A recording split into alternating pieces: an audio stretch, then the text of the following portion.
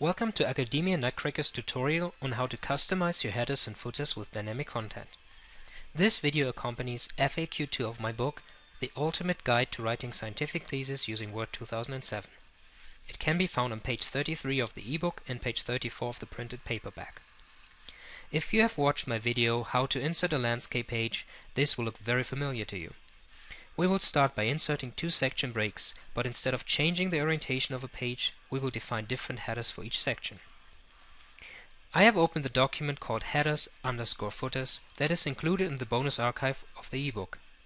You can download the archive after registering at www.academia-nutcrackers.com. As a visual aid, I have enabled the show formatting symbols. So let's get busy. Place the cursor at the end of the first paragraph. We want the second heading to be on a new page with a different header. Then select the Page Layout tab in the ribbon and click on the Breaks button. A menu that offers you a variety of options will appear. Select Next Page. The text after the cursor now has moved to a new page.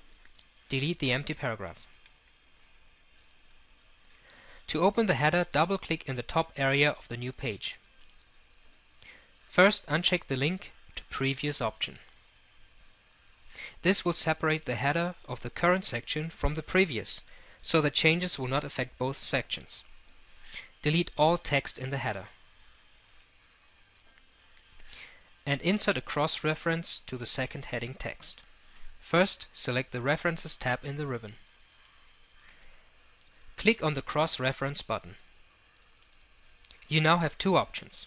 The first option is to select Numbered Item as reference type. In the Insert Reference To drop-down menu, select Paragraph Text. However, since not all headings are numbered, I recommend the second option. Select Heading from the Reference Type drop-down menu. The selection in the Insert Reference To drop-down has changed to heading text automatically.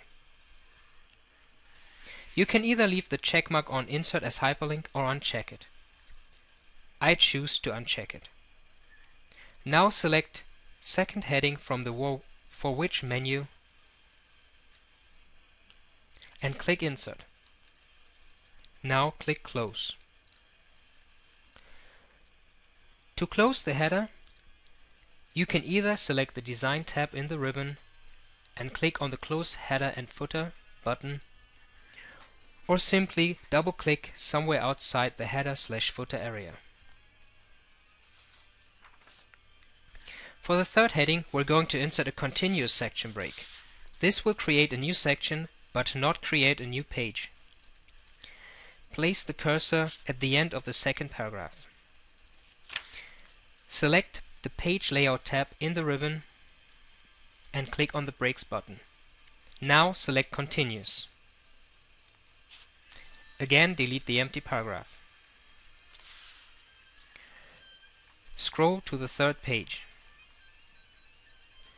Open the header again and uncheck the Link to Previous option. Delete all text in the header.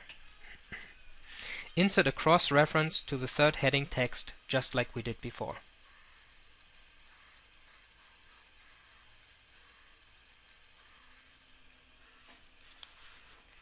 Close the header.